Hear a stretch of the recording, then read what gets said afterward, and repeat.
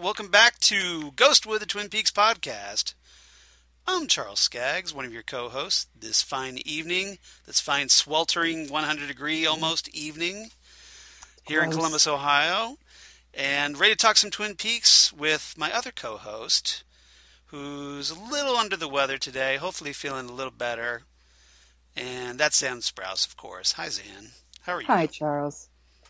Yeah, I'm not doing so good today. Hanging in there? Yeah, I'm hanging in there. I've got, for those of you out in the podcast land, I have atrial fibrillation. It's the AFib. The AFib, yes. And so today was a bad day. Well, so. I'm sorry you had a bad day. And thank you very much. Hopefully watching some Twin Peaks will cheer you right back up.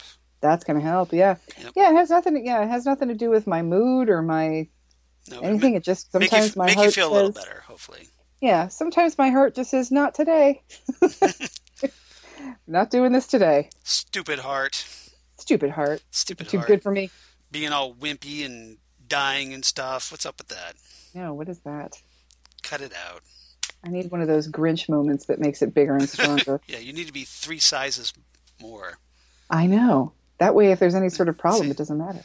See, you just need to give some Christmas presents back, I guess. Or I need to be from Gallifrey and I have a backup. There you go. Yeah, you need it. Yeah, where's your bipulmonary system? Seriously. What's up with that? Right? Exactly. There's a little Doctor Who reference for you people that, you should be listening, of course, Next Stop Everywhere. So you know all about all this stuff that we're talking about. All right. Yep. So, Twin Peaks. We're obviously going to talk here at episode 61. We're going to talk... Brings back some memories. Brings back some memories. As I get all choked up, like Bobby Briggs. Yeah. Deputy Bobby Briggs, as it turns out. I know. What a strange turn of events his life has taken. Exactly. Obviously, he got his life on track. As we'll talk about that for part 4 of Twin Peaks: The Return, as we do our commentaries. Continue those here. And before we get into that, though, I just real quick want to kind of give a little Twin Peaks news. Nothing major. It's been kind of a quiet week. Thankfully, nobody died on us. Hooray. Thankfully. So, everybody, take your vitamins. Stay alive. We don't need that. Don't die. Don't die. Don't die. We're tired of reporting dead actor news. It's good advice for Dougie Jones and everyone else. Exactly. But, so the news I got this week is just kind of an update on Cheryl Lee and Ray Wise. Heck yeah. Remember, wasn't too long ago that Xan and I were very fortunate enough to see Ray Wise and Cheryl Lee here at the Studio 35 Theater and Draft House. And we got to watch Twin Peaks Fire Walk with me and then watched a little Q&A with them and got autographs and pictures. Don't talk about the pictures. Oh, yeah. We're not supposed to talk about the pictures. Sorry. You'll leave them out of it. Brings back some memories. They bring some memories. But, so, we kind of talked about that. Xan at least had mentioned this, that they were kind of, Mike McGrainer, the host of the event, was kind of talking about getting that to be replicated at other various places across the country. Well, guess what, kids?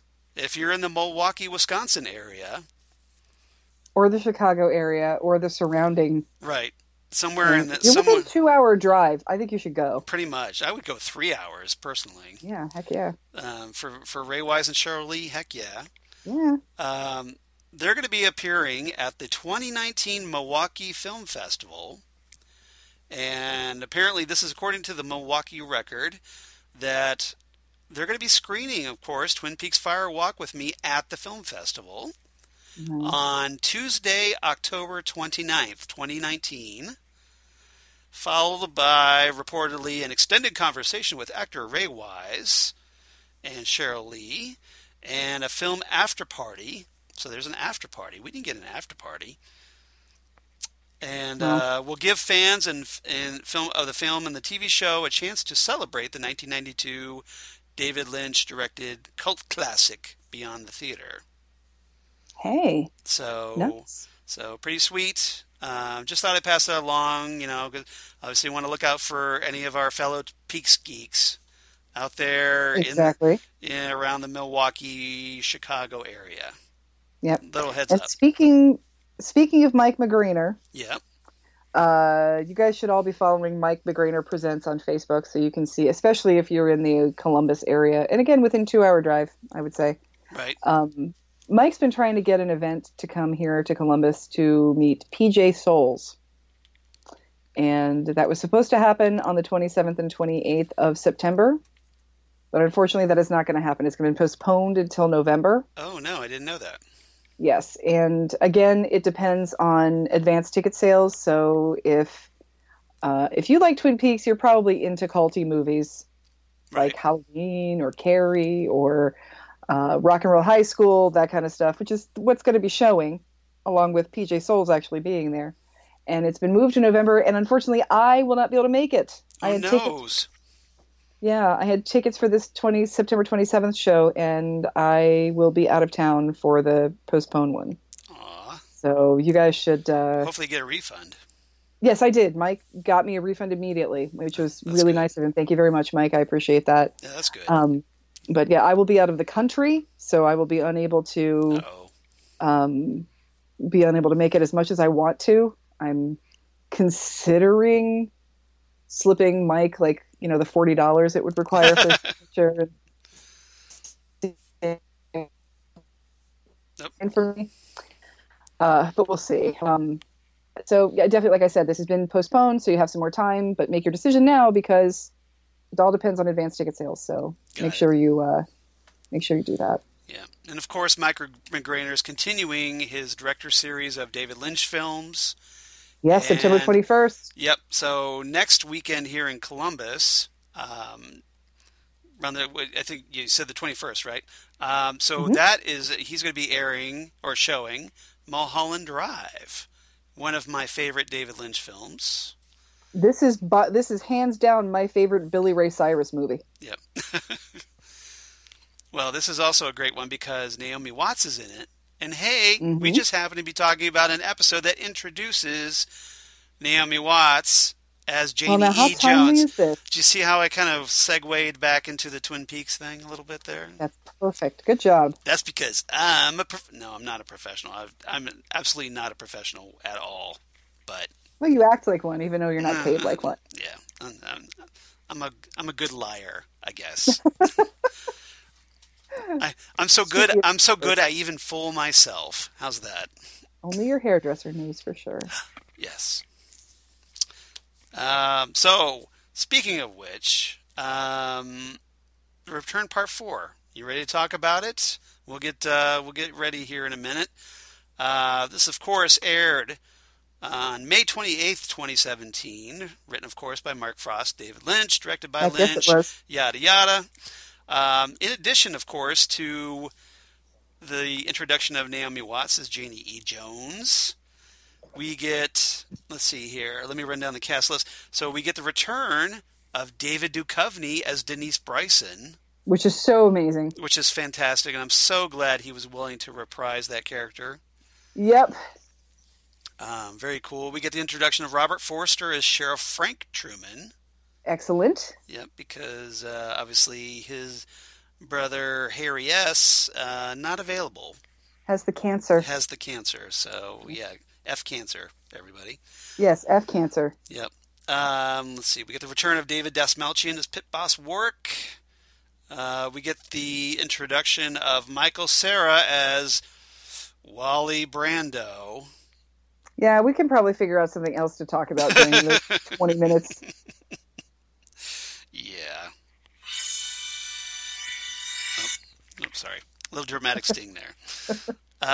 Yeah, we'll figure. Bueller's on line 2. Exactly. Dun, dun, dun. All right. Pucker up, Buttercup. Exactly. Richard Chamberlain makes a little cameo as Bill Kennedy. Crazy, but awesome. Yeah, that Richard Chamberlain. Shogun Richard Chamberlain, that guy. Mm-hmm. Let's see what else. Oh, and there's a nice. You get the introduction of James Morrison as Warden Dwight Mm-hmm. Murphy, and there's a nice little Easter egg for Twin Peaks fans.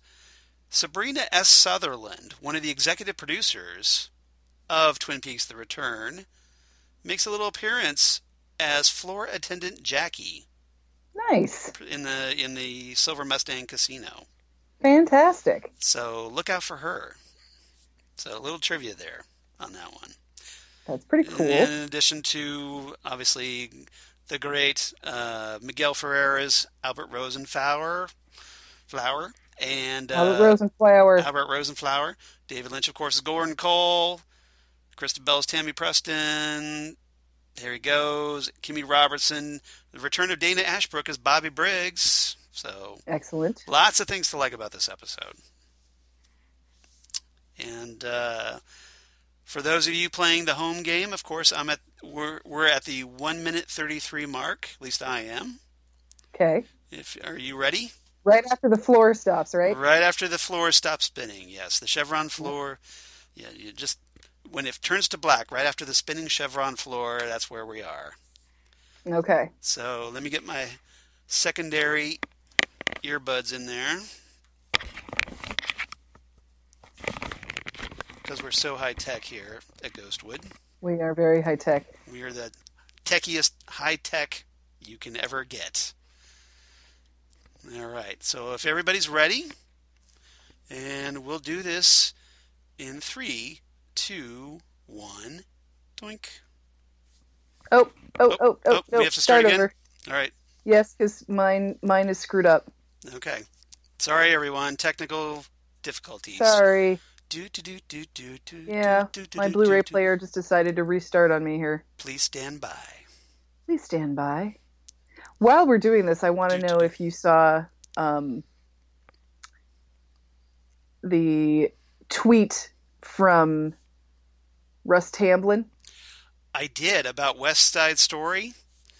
Not about West Side Story. It was a photo of Donald and Ivanka Trump holding golden shovels. No, I didn't see that one.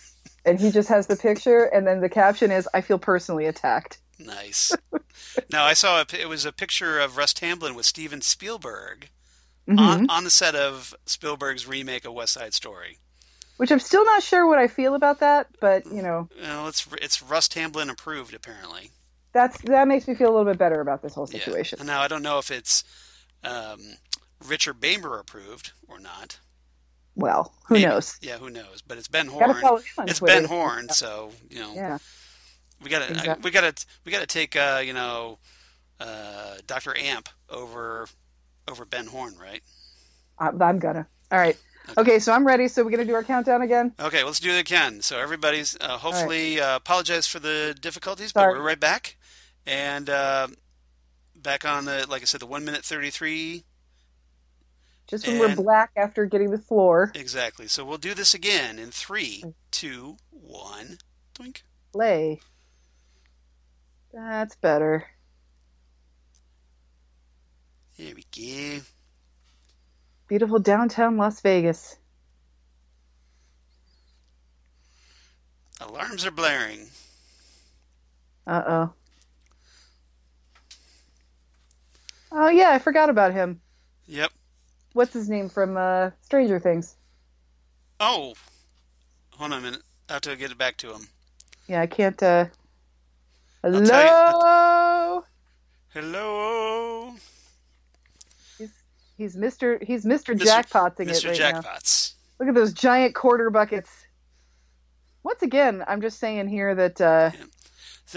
So I think that woman just running around with a bucket, I think that was Sabrina S. Sutherland, if I'm not mistaken. I think you're right.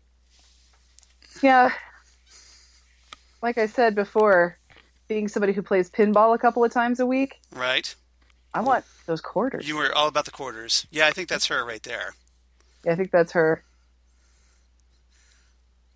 I'm not sure who you're about to talk about for Stranger Things. David Dastmalchian? No, the one next to him. It's Oh. Barry, what's his name? Oh, I don't know that guy. Oh, I can't think of his name. Let me pull him up here. That's all right. I'm having a hard time. Now we got some more Red Room emojis. And Slot Machine Lady is going for it. It's like, no, go over one more. Not Barry. Murray. The actor's name is Murray. Brett Gelman. Oh, that's Murray. Yeah. I didn't realize that was Murray from Stranger Things. Yep, that is Murray from Stranger Things. He doesn't have nearly as bad of a comb over. Nearly as bad of a comb over, and his beard is not nearly as bushy and epic. Got it. So. And he's not speaking Russian. There's that, too. Yeah. Wow. He's 30 jackpots. Thank you, Mr. Jackpots.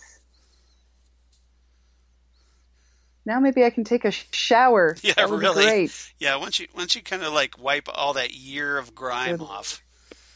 Ethan Suplee, everybody. Yep. Now here I have no idea who that is, but you don't know who Ethan Suplee is? I don't. Please inform me. Did you ever watch My Name is Earl? No, that would probably be why I don't know that. Okay. Yes, he's Randy in My Name is Earl. But did you ever see Mallrats? Yes. Oh, is that the guy? Is that the sailboat? Like I see the sailboat? Yes. Uh-huh. Oh, okay. Well, now I know who you're talking. See, that I know. Gotcha. Gotcha. Wow, I didn't realize that was him. That is him. That is Ethan Suplee, all grown up. Wow. So, yep. Hopefully he finally saw this. Oh, wait, no, that's right. The caption said he never saw the sailboat. Well, they said at the end, he finally sees the sailboat. Really? No. Then he's like, no, wasn't it? It wasn't. Aw. And his wife is Sarah Paxton. Yes. Who is the sixth or seventh cousin of Bill Paxton. Yeah. It's the same same family, Paxton, but they're very they're very Bill Paxton, very distantly related. Yeah, okay. Now she plays a character named Candy Shaker, who is in no relation to Candy, Mandy, and Sandy. Yeah. Yeah. No, they're a couple here, and what's going on is they're finding Dougie. They're telling Dougie where he lives. Right. So. And of course, know, Dougie is Cooper, although Cooper is extremely addled at the moment. Yes, exactly. He's basically his poor fate was to become the old waiter. I don't think he's okay. So let's just go ahead and let him walk out the door and get in a cab to God knows where. Yeah, that's way to kind of take the initiative there and help. Yeah, seriously. I wonder if they could just let him leave. Like, would they be able to just keep the money if they just let him leave? Yep. That'd be pretty funny. Yes, David Dastmalchian. Yep. Dude, you're being escorted by Abracadabra on The Flash. Just a little tidbit. And who's he going to be in Dune again? Oh, Piter, I believe. Piter DeVries. Is he Piter DeVries? I believe so. Yeah. Which is a good call. You seem to like that call. I do like that call. I think that I like David casting. Good casting. Yeah. Yeah, he's a very interesting actor. Yeah. He's really interesting in Mulholland Falls. Oh yeah, that's right. I forgot about him. Mm-hmm. In the restaurant. The diner. Charles, we're gonna have to go see Mulholland. I know, right? I guess that's a double movie day. Yeah, exactly. We're just gonna have to go see it. So, so here we go. We have Murray Goldman trying to give Dougie Jones like thousands of dollars in a bag. And I love that it's like just a sack full of money. Yeah, I'm surprised it doesn't have a dollar sign on the side of the bag. I really wish it had a dollar sign on it. It would have been so great. But it's just a giant sack of money. Right. Like, we could have got you a briefcase or something a little more tasteful. No, we got you a canvas sack. We could have written you a cashier's check. Yeah. You know, Got you anything. a gift card. Yeah, we're gonna get you whatever you want. You want some food? You want some whores? Yeah. We got, Whores. got you a oh, look at that pen holder with the dice on it. This place is so classy. Right? So. And I love the fact that the room is like really darkly lit. And No cabs. You get a limo, sir. Dougie Jones. Dougie Jones. FBI. Dougie Jones, FBI. FBI. Yeah. I am the FBI. I love that he probably spent like, Here you go. So he did how many jackpots? Wasn't it like 30 jackpots, I thought? 30 jackpots, but wasn't how many of them were for the old lady? Well, those are like at least 2. Yeah. So it's like, for less than $10 probably he Distant gets footsteps in thousands the and hallway. thousands of dollars. Yeah, I'm doing the subtitles as well on this. Nice.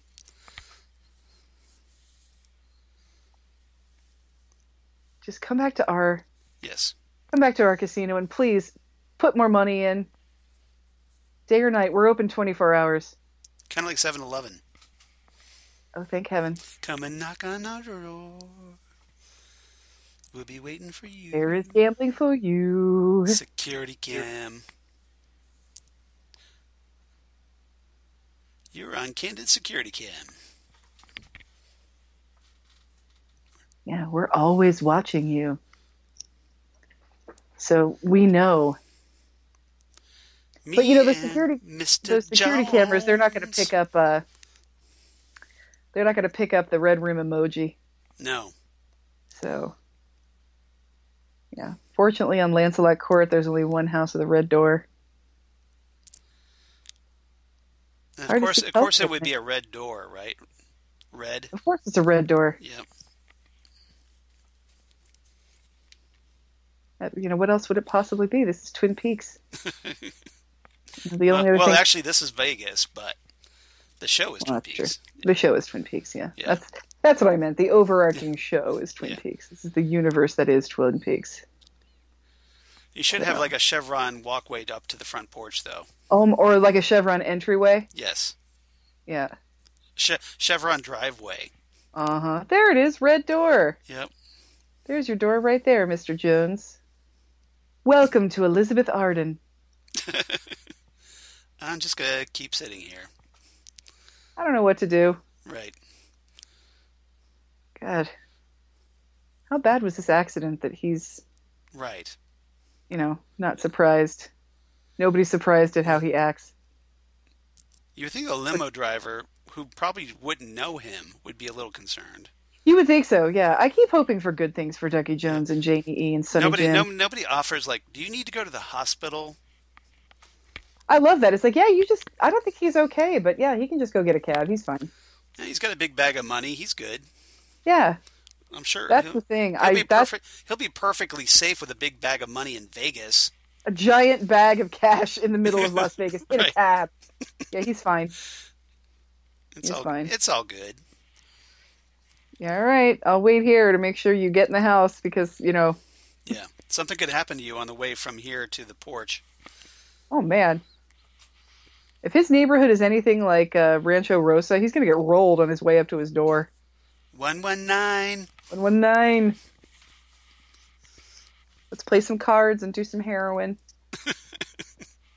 Jeez. Ignore your kid. Now, I'm going to go ahead and say it, Charles. Watching this again. Yes. I'm a little bit... Whoa, what is that? What did you just hear? It's an owl. What was that? It's not what they seem. They're not what they seem. Yeah. The owls are watching. Those things spook me. Yeah, they should, buddy, especially when you're next to him. Right. Naomi Watts, everybody. Naomi Watts. Tank Girl's sidekick. Tank Girl's sidekick, yes. And Naomi Watts, who is, like Tank Girl's sidekick, Australian. There you go. Yep. Where the hell have you been, Dougie? Nothing says true love like a slap across the face. Mm-hmm. He's trying to help. He's Mr. Jackpots. But sadly, she wasn't able to smack some sense into him. So he's apparently been gone for 3 days. He missed Sonny Jim's birthday. Yep. And here's the thing. During those 3 days, even before he was Cooper Dougie, yeah, and he was Dougie, he's, instead of going to his son's birthday party, he's with Jade. Yeah. Which, you know. But honey, Jade give 2 rides. Jade give 2 rides. Yeah, it's not cool, Dougie Jones. No. But where'd you get that black suit, and how are you suddenly hot? Exactly. It's like, how come you lost all that weight in 3 days, and you have a bag full of money, and now you have like $300,000? Yep. Did you win all this money? And why do you look like Kyle MacLachlan all of a sudden? Why are you freaking hot? Why do you look like the mayor of Portland? Yeah, how did you? Why do you look like Daisy's dad on Agents of S.H.I.E.L.D.? How does that happen? Oh, did you see that picture of Kyle MacLachlan on Twitter holding an owl? No. It was like the best thing I'd ever seen. Excellent. And you know, there's like 1,000 comments that say they're not what they seem. So, right. Yeah. You know, Twin Peaks fans united. He has to know it's going to do that every time he does that. Oh, he has to know that. Mr. Jackpots. You want all this money, so we actually have this money? I'm curious as to how this... When you win this kind of money, Charles, at a casino, how are you taxed on it? I wouldn't know, because I've never won that kind of money at a casino. No, I have no idea. Uh-oh. Yep. There's enough here to pay them back. So we don't know. Who There's they some are. sort of trouble. They're in some kind of trouble right now. Oh.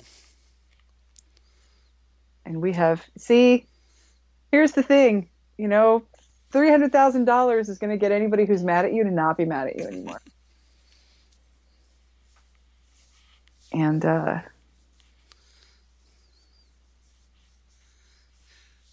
Dougie, have I told you I really want to go to Hollywood and become an actress?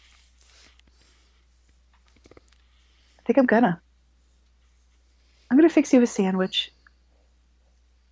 And then I'm gonna get you a piece of cake. And do you find me attractive? I find you attractive. Actually, that's in a couple episodes. Yeah.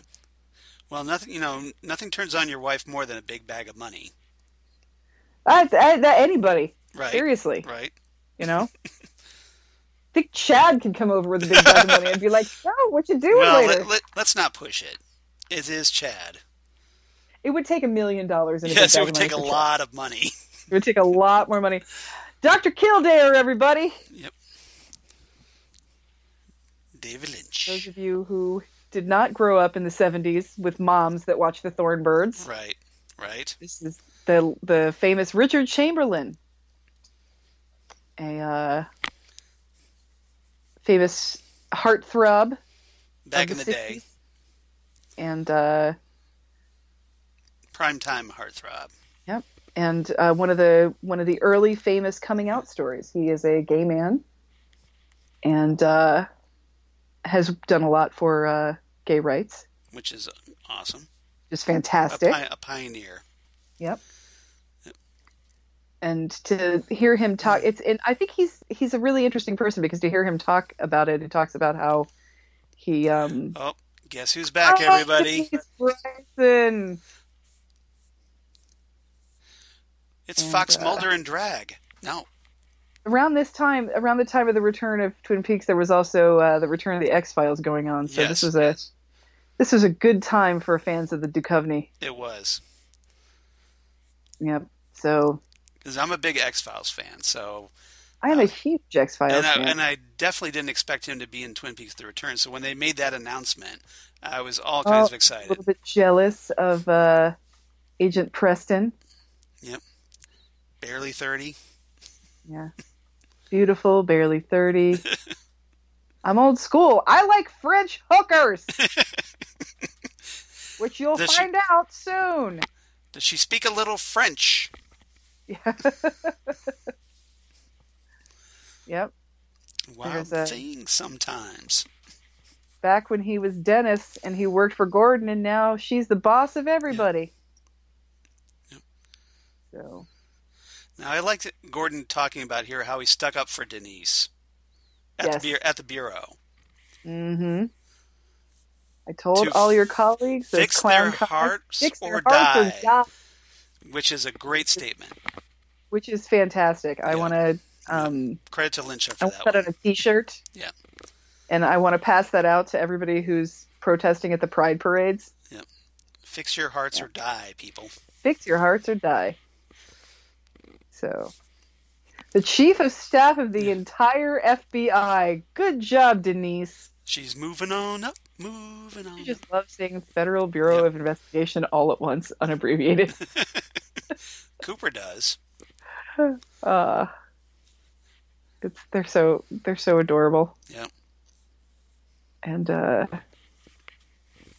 was Bryson was never Blue Rose, was he? That's why. No, I don't think so. That's why he survived long enough to become Denise and be director. Right, exactly. That's why he moved up in the bureau. Yeah, exactly. Because everybody else either disappeared or died or became insane. Yep. Or both. I have to say, David Duchovny as a woman is very stylish. He wears. I think they did a good job with this, because sometimes when they have male actors who are playing females in drag or transgender people, they overdo it sometimes. Right. But this looks like it could be his actual hair. Do bears bear? Do bees bee? And it's not too much lipstick. It's not too much eye makeup. So they did a really good job with her. Very subdued. Yeah. And if you think about it, we've talked about this here on the podcast, that Denise Bryson was a trans pioneer character. Yes. Yes, very much. Denise was trans before there was really trans on television. So before we even really wrapped our head, mainstream America wrapped its head around the concept. Exactly.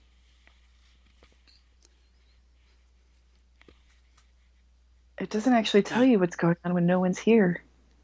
So here's Lucy. You always kind of wonder what Lucy's up to when nobody's looking, and this is a fascinating exploration of this. Yes. Yes, she's very concerned with the details of very trivial things. Yes. We come in early and the heat's still on. Like she really overthinks things. Yes. I love how she puts so much energy into figuring out the thermostat. Right. But can't figure out how cellular phones work. And that's what we're about to see here. We're about to see that, yes. But it's a great pratfall, everybody. Yeah, she does a good job. It's pretty epic. Lucy has some cute clothes, too. I love how she still dresses the same. With those cute little skirts and then those sweaters. So here's Robert Forster as Frank Truman. Hello, Robert Forster. Who, as a replacement character for Harry, I think was a really inspired choice. Yeah. Now, when she filmed that, she falls back on this padded, obviously, so she was okay. So Kimmy Robertson was okay, obviously, but it's a nice little stunt. Couldn't stand out in the parking lot all night. I hate cellular phones. How is this And what I think is so funny is that, she just can't wrap her head around this, can she? Pretty much everyone has had a cell phone in one way, shape, or another for at least a decade. Yeah. At this point, even the people who were resistant to cellular phones. Even my 80-year-old mom can wrap her head around this a little better than Lucy. That's yeah, that's so funny. Now check it out. Emails. Yeah. Now here we get to see the 2017 version of the Twin Peaks Sheriff's Department. It's obviously grown since 1990, 1901. Mm-hmm. And they've got a dispatcher now. They've got a few more deputies. Chad. Look at that nice setup the dispatcher's got. I know. I think they got some funding after they had some people die. They're like, we need more than 3 of us, you guys. Well, remember that, they've got connections. Harry had connections to Gordon Cole. That's true. So maybe Gordon made a few calls on Harry's maybe behalf. Gordon helped out a little bit. Yeah, that's what I'm thinking. Especially if he was trying to put some reconnaissance on Cooper in the lodge, maybe. I would think so tee, trying to figure out where Cooper might have possibly gone. So maybe because remember the last time we saw Cooper, according to and guess who? It's Bobby Briggs. It's Bobby Briggs as a cop, you guys. What? I don't think any of these people know that Bobby killed a guy. He killed a guy. I have to think that he probably left that off his application. I think he's probably leaving that off of the resume. Yeah, exactly. So we still got drugs running in through Twin Peaks. Which let's see here. 1990, 91. Let's see. Dealt drugs at the Twin Peaks High School. Killed a guy. No. So yeah, I know the legal system. Yeah. But thanks for sharing that, Bobby. Thank you. Yeah. I didn't need to know that. Yeah, exactly. Oh, he's their mobile punky. Yep. I love that after all these years, Andy still calls Lucy Punky. I think his pet name for her. This is the most successful Twin Peaks love story. Pretty much. I mean, Andy they had a kid together. They've stayed together as far as we know. As far as we know, they never separated. Yeah, exactly. So now obviously, Big Ed and Norma finally get their act together. Finally, but it takes too long. But Lucy and Andy, pretty much the most successful romance long term. Yeah, on this show. They had a rocky start at the beginning with Dick Tremaine and Dick. Yeah. Aww. Andy's so sweet. I wonder if that's really Michael Cera photoshopped into that photo back there behind her. I think it is. It looks like Michael Cera because I'm looking at my iPad. I can see it up close. Okay. It looks a lot like him. Oh, Chad. For those of you who might have forgotten, we hate Chad. Yep. Chad can suck it. Yep, something's missing. Chad, why are you even here? You had nothing to do with the Laura Palmer case, so get the hell out. Yeah. This is not for Johnny-come-latelys. Why don't you go hold up another wall outside? Seriously. And look how bored he looks. It's like, do you have any idea how important this case was to the lives of everybody here?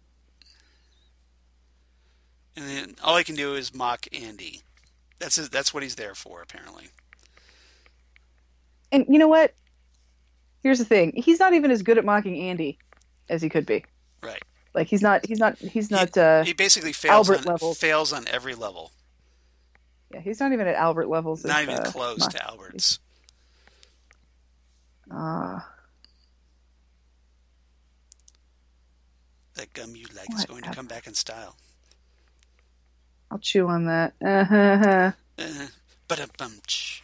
Yeah, that's enough, Chad. Get the fuck out. Get the hell out of here, Chad.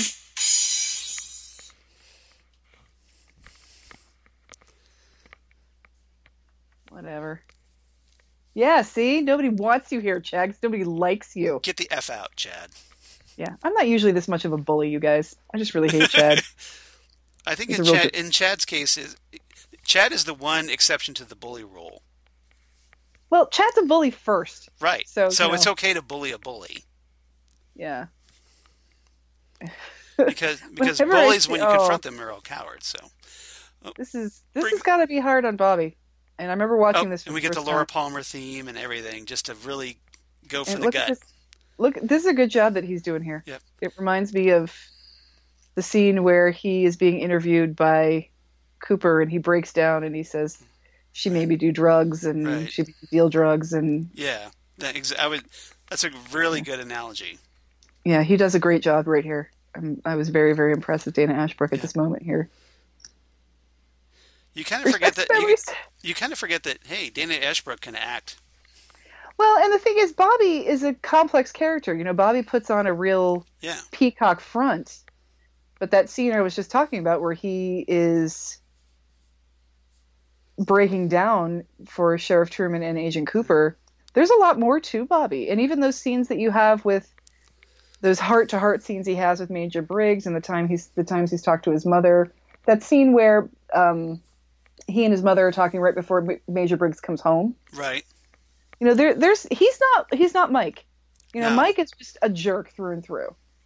You know, Right. but there's, you know, even when Mike is with Nadine and he's a little bit nicer, it's because the sex is good. It's not because he likes her. Right. You know? He's still a jerk. But Bobby's not. Bobby's a much more complex character than he would lead you to believe. Bobby has depth.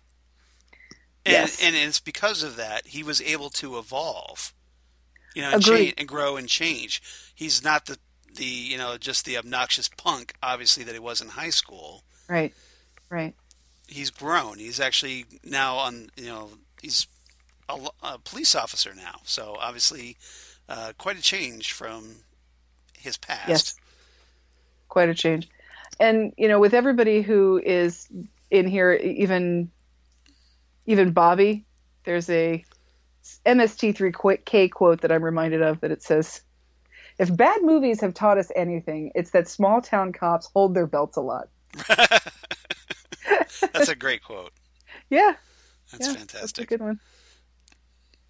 All right. So I'm just going to go we basically now know what happened to Major Briggs. Major Briggs was killed in a fire soon after Cooper disappeared. So they obviously killed off Don Davis's character. Yes. Although why, of course, we saw his head floating around in space in episode 3, we don't know. So, okay, so here's Michael Cera as Wally Brando. Right. Now, if you took a kind of like went for, you know, like coffee or something at this point, I would not hold it against you. No, I would not hold it against you either. He does tell us a little bit that Harry's his godfather. Yeah. So, which I think is kind of funny because of the Godfather and Marlon Brando and all that. Right. Even though he's dressed as the wild one. Yes. Yeah. Now, obviously, he's doing his best Marlon Brando impression here, but right. And I think that when it comes to Marlon Brando, if you're going to have an image of Marlon Brando that just says Marlon Brando, I think his character in The Wild One is what would do it. Right. So that's kind of more one of his definitive roles. That and The Godfather. And his definitive look too. That we think of him. Although that. I think as an older man, he would be definitely the Godfather, the tuxedo and the cat and all that sort of thing. But just Brando in general, I think this look, you look at that and you immediately know this person's doing Marlon Brando. Right. You know, you look at somebody in a tuxedo, maybe they're doing the Godfather, maybe they're not. But that hat, that leather jacket, that ringer shirt, that's the perfect. Yeah. Now, obviously, if you're ever going to do a Twin Peaks parody of this scene, you should have Wally Brando dressed as Brando as Jor-El from Superman the movie. Right, yeah, because you can't exactly just have somebody walking around in white robes all the time. How hilarious would that be? That would be incredible. I would watch that, and so that could make this scene a lot more tolerable, in my opinion. I think so too. It just goes on a little too long, and I was started to say this a little bit earlier when we were watching Dougie stand outside of his house for a few minutes, that I am a little bit more patient with this series as it's going on. There are some things that I'm still get on with it, and this is one of them. Yes. But, you know, I've talked before about how I was so impatient during this series to find out what happened to everybody, to find out what happened to Cooper, to find out what happened to Audrey, to find out what happened to all the people. We still had so many unanswered questions by this point. Yeah, and so it's like, you know, things like this to me were just sort of getting in the way of that. Yeah, but because obviously we hadn't seen Audrey by this point, so no, we hadn't seen Audrey by this point, and we hadn't seen we haven't seen Norma. Shelley we yet. hadn't seen Big Ed or Norma or anybody. Yeah, we've seen Norma, Big Ed. We haven't seen. We haven't seen the double R. We don't know what's going on with Dr. Jacoby. We don't know he's Dr. Amp yet. Right. We don't know where Nadine is. I mean, there's so many things. We've seen James, and we've seen Shelley. Yeah, we saw Shelley at the Roadhouse. This is true. You're right. That's right. Yes. Where she was going on about James. Yes. And she said that James has always been cool. We know Shelley has a daughter, but we're not 100% sure who with. Bobby's still around, so we're thinking maybe Shelley and Bobby. I don't know, but So many there's a questions. lot of things that are unanswered to spend so much time Right. on a If, character that we'll never see again, and if and you that think it's not a long time, think of how long we've been talking about this scene yeah, already. that's the thing. I mean, That's it's that not right there should give you a great indication of how drawn out this scene is. And it's yeah, amazing that David Lynch, if you remember watching the special features on this, he had Michael Cera do this in one take right. and then asked him to do it again. Yes. Exactly. And so he's got, and there's nothing against Michael Cera and there's nothing against David Lynch in this. I mean, I think it's Michael Cera does a good job and it's kind of funny Right. because, it's this young kid acting like this 1950s character Yeah. and, It's cute. how did his parents raise him to be this guy? How did this happen? That sort of thing. And it's over. Yay. And there was much rejoicing. Yes, Hooray. it's just not what I want. No. It's just not what I want No. out of Twin Peaks. No. But And it's listen, David it's like, Lynch's call. can we get back to Cooper already? Yes, please. How much do I love that jacket?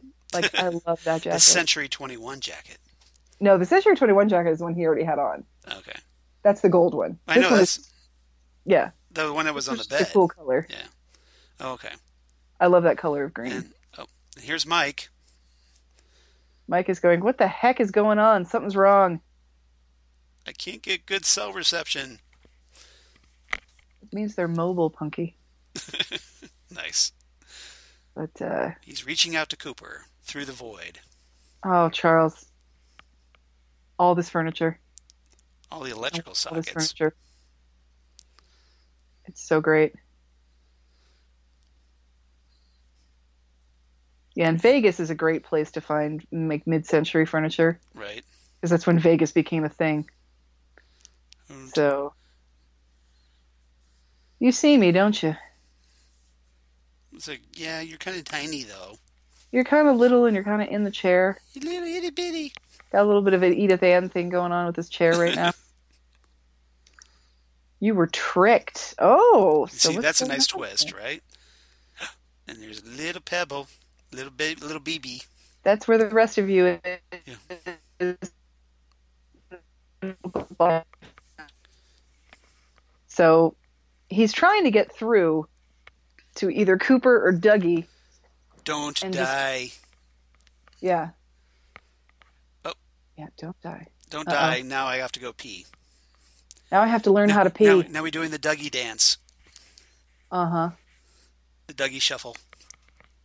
The Dougie shuffle. Yeah. Doot, doot, doot. It's Mr. Dreamweaver. go potty. Say, how do I do that? Yeah, he has no idea what to do. I hope he at least Which I think is pulled important. down his pajama bottoms. Yeah, I hope he did. For his sake. I hope he did. But yeah, I can't being an adult, I don't remember what it was like to not know what to do How to pee? when Yeah. Well, a lot of us you don't know how to pee. Yeah. But gosh, I can only imagine not knowing what's going on with your body and then peeing and how amazing that would feel. Stay away from the bathroom mirror. Don't even. Yeah. Yeah. Now, You do not have good luck with these. no. Well, and especially with this angle, it's Yeah. essentially kind of a recreation of the Twin Peaks Did you original notice finale. It's the same pajamas too. Yes. Blue pinstripe pajamas. Nice little nod there. Yeah. But obviously he's looking for Bob, but doesn't see Bob's face. He's looking for something. He's not sure what he's looking for, but Well, remember last time he looked in the mirror, he saw Bob's face, but this time now he didn't. Yeah. He lost weight. 20... Yeah, slightly. Don't you notice? Like, how observant are you? Yeah, that jacket looks also, 3 colors too loud for his job. Right. You know. Well, he's a trendsetter, that Dougie. Yeah. Fashion forward. Dougie. Is our Mr. Jones. Yeah. Dougie's doing his tie, which is pretty hilarious. I love that they call their kid Sonny Jim. Yeah. That kills me. Well, otherwise you think about it, it's Jim Jones. Yeah. Think about it. You know, like that Jim Jones. It's not a good. It's not a good look. I wouldn't give that kid Kool-Aid. Let's just say. Yeah. No, it's bad. Bad idea. Bad call, Ripley. Yeah. So, thumbs up from Dougie. Yeah. Exactly. So. Are we starting to feel like Cooper again, maybe? Yeah. So this is where Lynch is like trying to give Cooper fans a glimmer of hope. Mm-hmm. With the thumbs up. Yeah. This is our our little Cooper glimpses that we're getting here. Now let's listen to Dave Brubeck's Take 5, the Dave Brubeck Quartet.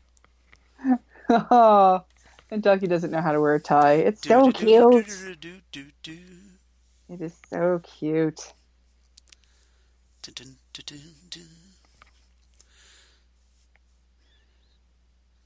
Oh my goodness. Like he's ready to go shout Banzai.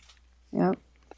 So I kept thinking too when this story was going on that something was going to happen when Dougie has the sensation of maple syrup colliding with ham. Right. You should have gone. Like maybe that would have happened. Smacked his hands together. I don't see any bacon. I'm just seeing pancakes. So. Which is a crime, by the way. Bacon should always be served with pancakes. Always. I don't know. I'm a huge breakfast guy. Always. I just think bacon takes up space. No. It complements it. I guess. Because the savory offsets the sweetness of the buttermilk pancakes. See, that's the thing is I don't eat sweet pancakes. I don't put syrup on pancakes. I don't either. I put butter. Yeah, just butter. But a good pancake mix has a little sweetness in it. Yeah, like a vanilla. About it. Yeah. I'm very serious about this. I understand.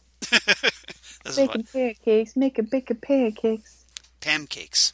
Taking bacon and I'll put it in a pancake. To quote Hellboy, pancakes. Pancakes. Yeah. No, I want pancakes. Pancake. Got a nice glass of God, juice do I want some pancakes right about now? All right. I have, it was just right around the corner from me. I know, right? You're like spitting distance from my house. So tempting right now. And I just had dinner. See, I haven't eaten today. So. We got to hurry wrap this up so you can get some dinner. Yeah, come on. Put some syrup. Do this thing. No ham? Where's the ham colliding with my maple syrup? Exactly. Where's my almost cremated bacon? Where's my coffee so black? As black as midnight on a moonless night. Black as midnight on a moonless night, yeah. But that's right, because by this point he hasn't rediscovered coffee yet. Not yet, and I thought that was going to do it. I kept We all did, because why the wouldn't it? He has some coffee. And this is why we felt so cheated, because it should have. Coffee, his coffee intake level rises the more we get Cooper. That's the way it should have been. That was my theory. Yeah. Well, and with see, it should have been like a progress bar. Yep. Yeah. It goes from red to like yellow. Exactly. Oh, here's your coffee. I am Dougie's coffee. I am Dougie's coffee. Like I said, see, he turned into the old waiter. Yeah. You thought I was kidding about that. No, I did not think you were kidding. And then, oops. It's hot, remember? Damn good coffee. And hot. Yes. I got to work that more than one time in the episode. Yay. Oh, yes. So we get the return of Jane Addams as Constance.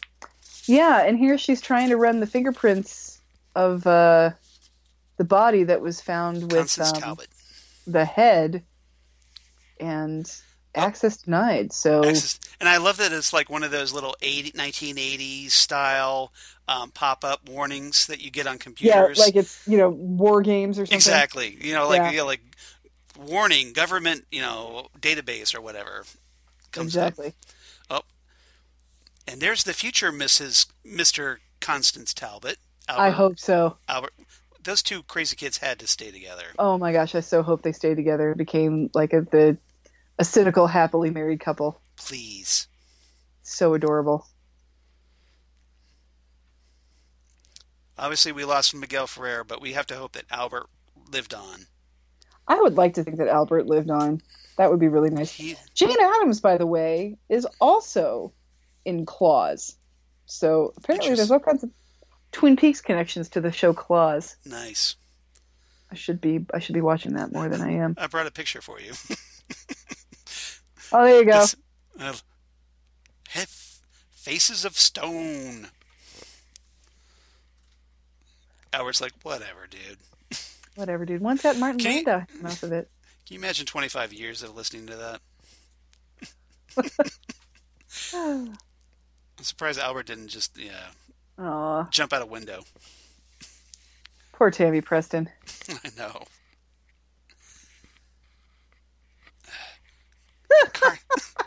Carsick. Carsick! What? Now we need to stop jerking the car for Agent Preston. Is that Bill Nye the Science Guy as the driver? No. Oh, that would have been so amazing. I would have loved that. Can't imagine why. You're on the wrong side Is of the bed. there a right side of the bed for Albert?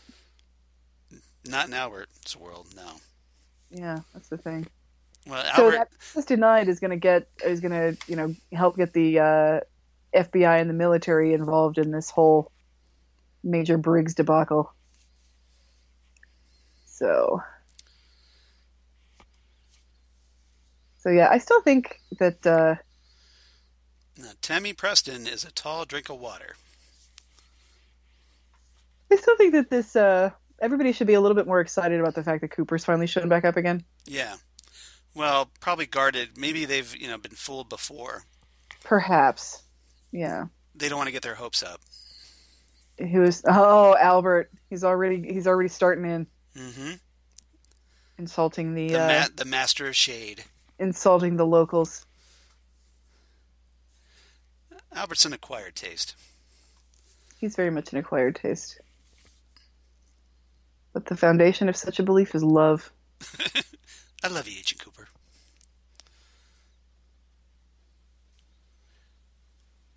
Dog leg. Machine gun. Dog leg. And a dog leg. Apologies in advance for Albert. Yeah. One of the best lines of this show, The Return. Yeah. You got to always apologize for Albert. That's not a good look for you, no, it's Cooper. Like, damn. Holy jumping George. Somebody is in dire need of a makeover, yo.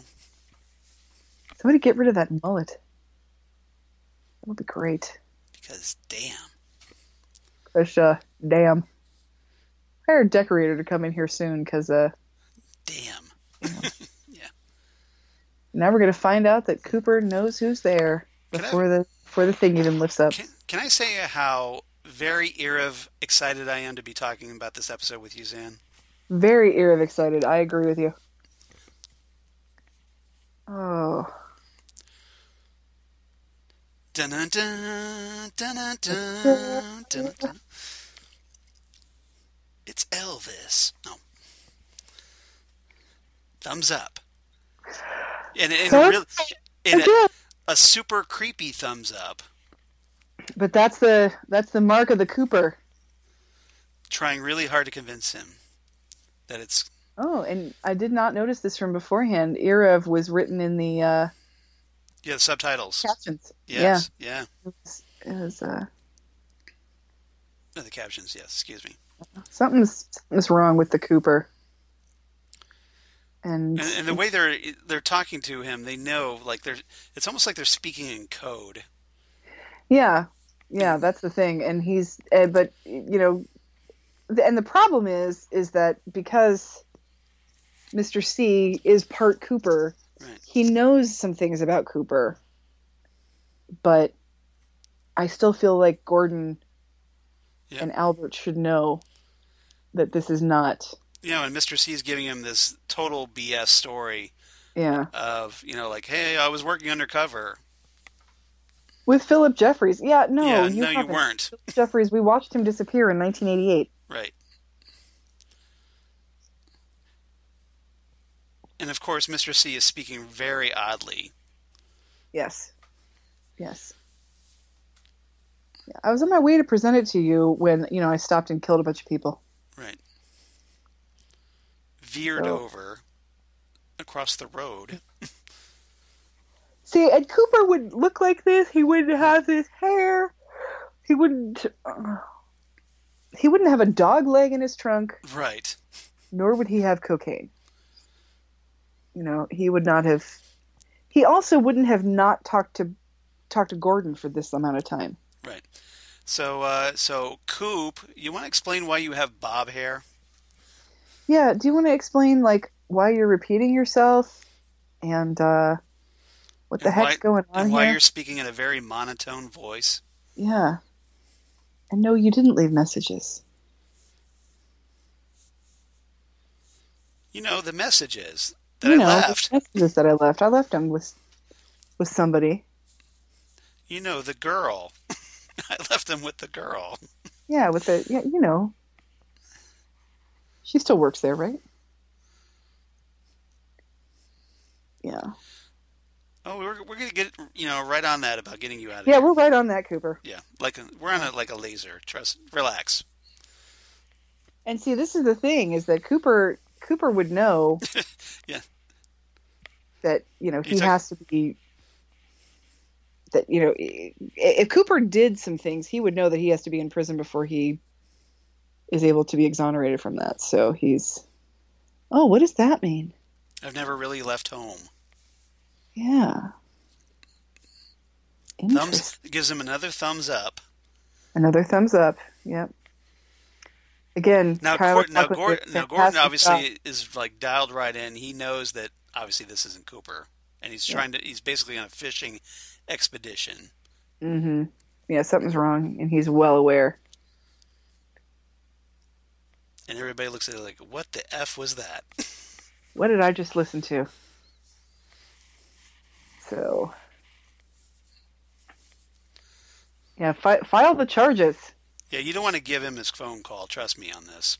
No. That goes really badly for you guys. I would not, yeah. Not a good idea. Yeah, I would not do this. It doesn't end well.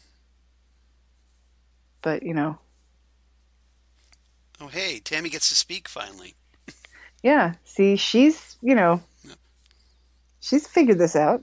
Now, if you notice, they're using a blue filter in this scene. Because of Blue Rose. Because of Blue Rose.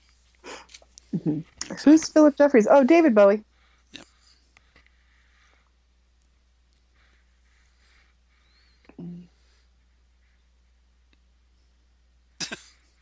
Yeah, you asked me to. That reminds me, I must get my watch fixed. Well, you're not Blue Rose yet, so go wait in the car. I wish you were feeling better for real. F you, cancer. See, Christabel needed to work harder to bring Miguel Ferrer back. Yeah, that's the thing. Oh.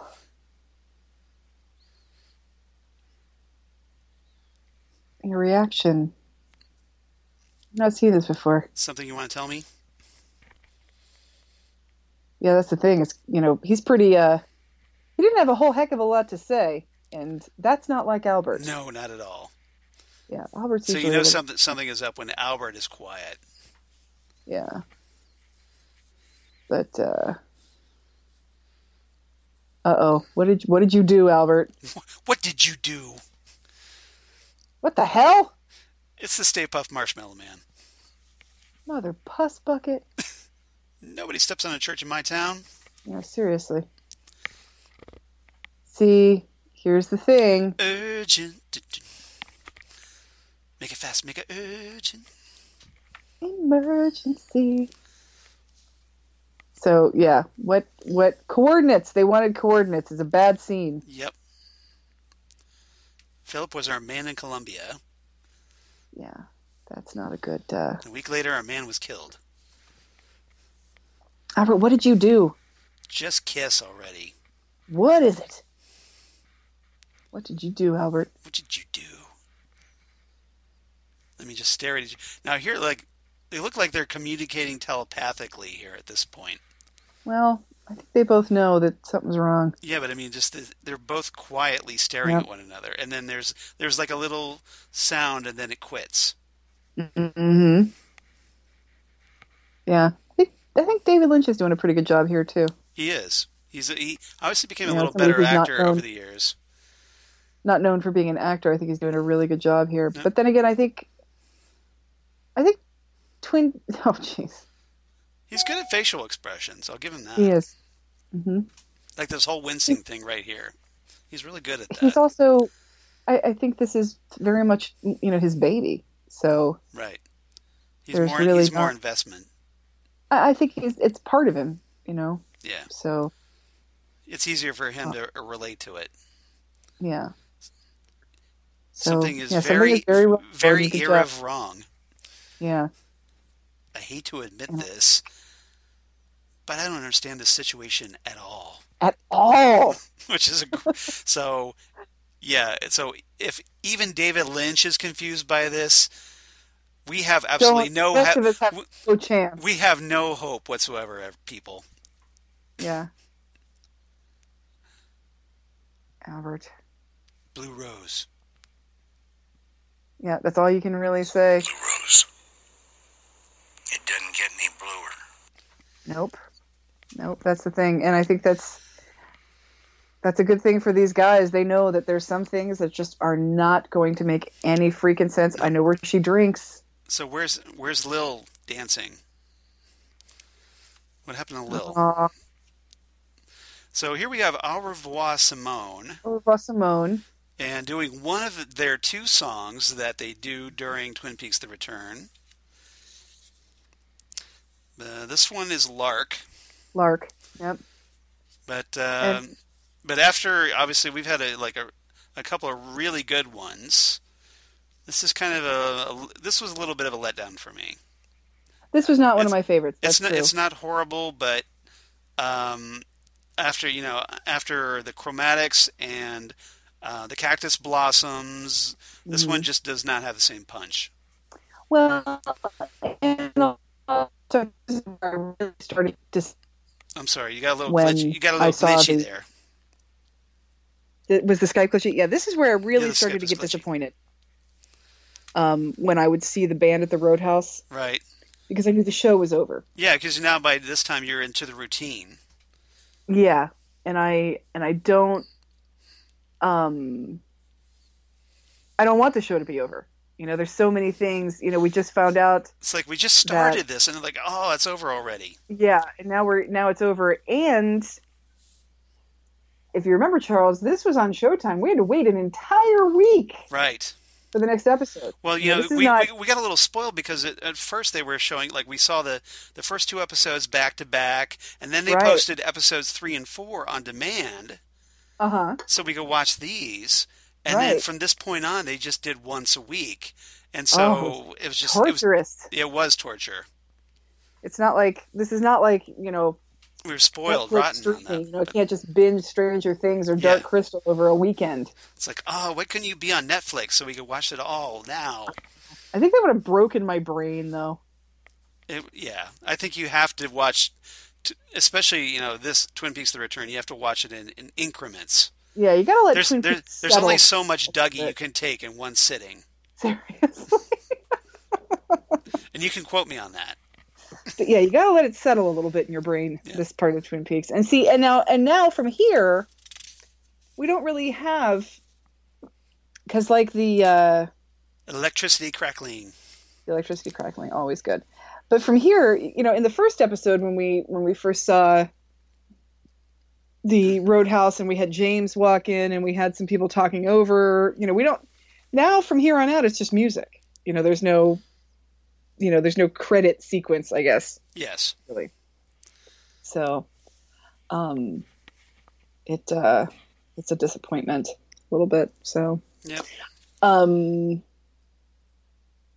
All right, Charles. So what's your rating for this episode? My rating for this one, 8.5 out of 10. Cell phones that Lucy doesn't understand. I like that. I'm going to give this one 9 out of 10 ties that Dougie can't put on. You really like this one.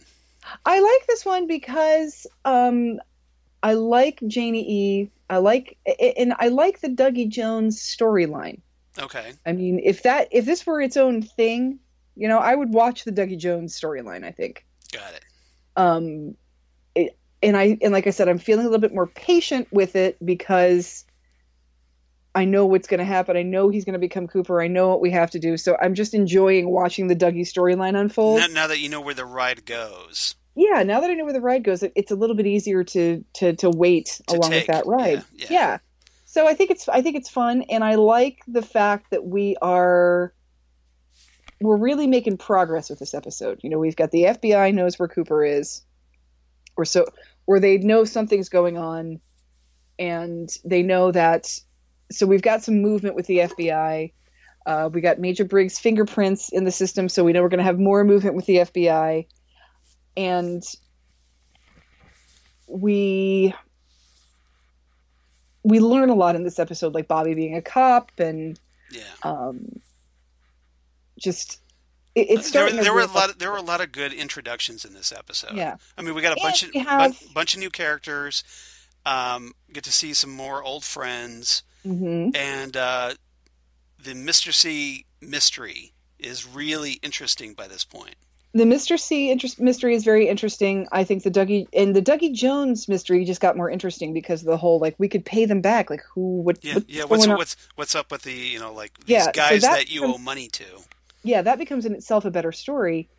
And we were talking about it where you see those glimpses of Cooper with the thumbs up and the drinking the coffee and... I'm just going to take little hopeful teases. Syrup. Yeah, the little teases of things that are going to bring Cooper back, and the fact that Mike's watching out for him too. Philip Gerard is watching over him, and so it feels like the momentum starts in this episode. Yeah. Now, a lot of people, especially me, when we were watching this the first time, we were hoping that Dougie's return to Cooper would be like a light switch. It would be flicked, like, just like all of a sudden Cooper would be back. Right. But it's more like the road back to Cooper is not a light switch. It's more like a puzzle. Yeah. And you have to kind of, like, one piece is being laid, and you have to kind of, like, like a little bit of coffee here. There's a little bit of, the pancakes and maple syrup or whatever, and just little tidbits of Cooper. Exactly. The flag, when he stares at the flag and whatnot, things of that nature. And and all of that kind of finally pieces together into Cooper. Right.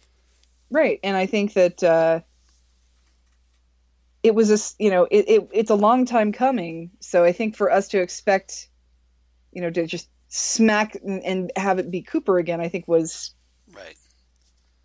Foolishly optimistic on our part. That the slow burn, I think, fits a little bit better with what we're used to. We're just wanting Cooper back. We were eager. Yes. And we still don't even know if we have him, but who knows? Come on, season 4. Yeah, season 4. Come on. Season 4. All right, we're gonna, we're gonna buy that damn new box set. So you might as well give us season 4. Just give us a season 4. That's the least you can do for us, David Lynch, Mark Frost. Make the announcement. Christmas is coming. It's a good time to do it. Yeah. Give us a nice little present before the holidays. 2020. Yeah. It's like coming back to Showtime for season 4. Seriously. Right. All right. I think it'd be good. Fingers crossed, at least. All right.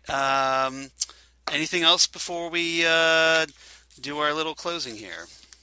Did we get any feedback? We did not get any feedback this time. No, I didn't get any feedback either. So yeah. So listening and enjoying. No, we still need to get in touch with Chris Lassiter. Maybe I was thinking maybe like if we do like the first 8 parts, and then we could kind of maybe take a little break. That works. And then we can work Chris in, and then we could do the last 8. All right, that works. Does that work? Sound like a plan? I hope it works for Chris. Yep, we'll see. So we'll, I still got his email, so expressed an interest in the email. So if you want to be like said Chris Lassiter, you want to reach out to us. We'd love to hear from you. Let us know what you're thinking about Twin Peaks The Return or any other Twin Peaks goodness, David Lynch goodness, maybe Mulholland Drive, since we're about to see that once again. Yep, that's right. You can reach out to us at ghostwoodpodcast@gmail.com. It's ghostwoodpodcast at the gmail.com. Or you can please follow us on Twitter at ghostwoodcast. We definitely appreciate that. And please give us a like on Facebook, because we're very close to 100 on Facebook. Heck yeah, come on. So I think we need like 6 more. So come on, you guys. We can get 6 more, right? Yeah. So if you're not already liking us on Facebook, please do that. We'd love to get at least to 100, right? Yeah. All right. So, please do that. Obviously, if we got any news of stuff that's coming out or any Twin Peaks goodness, something cool that Xan finds on the the meme pages, or the shit posts and all that. So the shit posts. Yep. Exactly. So please check that out. Other than that, please go to iTunes or Apple Podcasts, rate and review us. That helps people find us. Hopefully you enjoy what we do here at Ghostwood. We try our best. And Xan, where can they reach you on the interwebs?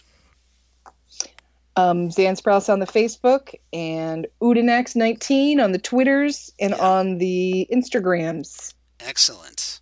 And as for me, what about you, Charles? Of course, Charles Skaggs, at Charles Skaggs on Twitter, at Charles Skaggs on the Instagrams. Facebook, of course, Charles Skaggs in Hilliard, Ohio. And my blog of geeky things. You already heard the sound effect, so you know it's there. Damn good coffee. And hot. As you give the thumbs up. Damn good coffee and hot. Where I talk about all the stuff we talk about here on Ghostwood, Twin Peaks, David Lynch news, anything that comes out. If I get some Dune casting news, and I'm going to show Xan this, I have my Sting action figure. Very nice. Funko figure.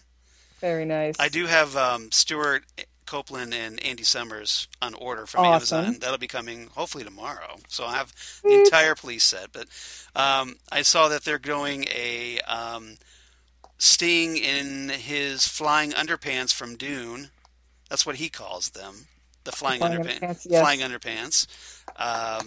That apparently is going to be like a New York Comic Con exclusive Funko figure. That makes going to New York worth it, let me tell you. Yeah. So hopefully that means we're going to get Dune Funko figures. Because that would be awesome. Cool, but kind of gross. I don't know if I want the Baron. The Baron would be Baron would be gross, but you got to get Paul Atreides, right? Yeah, I'd love to get Peter DeVries. Yeah. Yeah. So that would be cool. Yeah, get a little Patrick Stewart as Gurney Halleck. Oh yes, that'd be awesome. Yeah, Funko's getting more of my money than I think they should lately, because they just started releasing a line of Simpsons Treehouse of Horror. Oh yeah. So there's Maggie, who's like half alien. Nice. There's Marge, who's like a panther, and Witch Lisa, King Homer, and Bart as the Fly. Oh yeah, that was a good one. So those are good. And then I just saw that they're going to do Willie as Freddy Krueger. Very cool. That'll be good. And then, of course, they did Dark Crystal Age of Resistance, which I ran right out and purchased. Yeah, they're doing a lot of those, too. So I got all of those. Good. They know how to hook you, don't they? Yeah, they got me. Yeah, I tried to keep it to things that I really, really love, but unfortunately I really, really love a lot of things. Yeah, exactly. I forgot to mention that if anybody wants to check out my other podcast that I do for Southgate Media, please check out Next Stop Everywhere, the Doctor Who podcast. Yeah. Where Xan is on the schedule, back on the schedule. We're going to talk the the Terror of the Autons. From the John Pertwee era. We're going to talk about that. Yeah. That's going to be a lot of fun. That is going to be great. Always great to have you on the podcast. You have a lot of fun. It's great for Xan and I to talk Doctor Who, something besides Twin Peaks for a while. It's fun to switch our geekdom. Exactly. It's like we can be more than just Peaks geeks, although there's nothing wrong with that. by any No, there's means. just more to us than that. Exactly. Yeah. We've got a little more depth than that. We're geeks on so many levels, Charles. Well, yeah, and it's been, like, hey, I've got other podcasts Jesse Jackson and I, my co-host on Next Stop Everywhere, we do, we're actually doing Titan Talk. Titans season 2 is Yay! back, and we're doing Titan Talk right now. Getting a lot of good response already, a lot of downloads on the first episode of season 2. Cool. So, good job, you guys. So if you're a fan of the Titan show or on DC Universe, please check us out at Titan Talk. Or if you like Doom Patrol, because that's kind of Titans related because of Cyborg, please check that out. We have a lot of fun on that one, and it's glad to see we're getting some response to that one. So that is good. please check that out. Other than that, we'll be back here in a couple weeks, hopefully, for Case Files. Case Files. Episode 5 of Twin Peaks Season 3, The Return. So we'll be doing that at episode 62. So please come on back for that. We're almost to episode 8. I'm very excited. Yep, exactly. So, the big episode 8, that'll be a fun one. And is there anything else before we sign off? No, that's it. Just thanks for listening, everybody, and we'll be talking at you again soon. Exactly. We'll see you next time, right here, Ghostwood, the Twin Peaks Podcast. Bye, everybody.